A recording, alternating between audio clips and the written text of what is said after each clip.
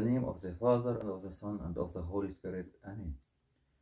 We enter to the Holy Church with all respect and honor, and we have to know that we are not going to the bench, but we are going to the heavenly kingdom. That is why the priest opened the divine liturgy with this prayer: Blessed is the kingdom of the Father, and of the Son, and of the Holy Spirit, now and ever, and unto ages of ages. Amen. So divine liturgy happens in heaven, and directly from heaven we pray in peace for the peace. All the people and the priest pray in peace, and for the peace from above, the peace of the whole world.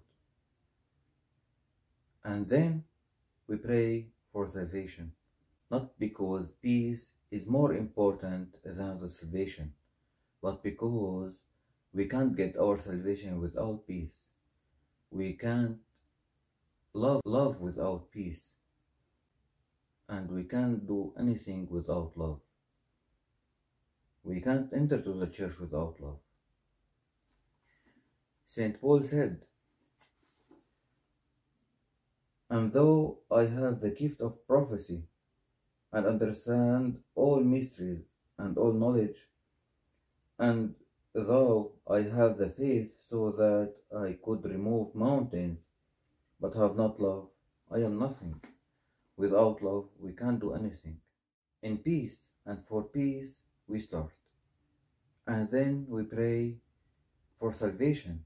We pray for our Father and Metropolitan or Bishop, who we pray and do everything by his blessing and the prayers.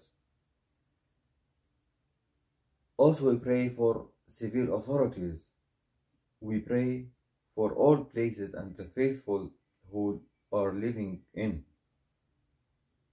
What sums everything up is the last prayer: help us, save us, have mercy on us, and keep us, O God, by thy grace. That is the great litany.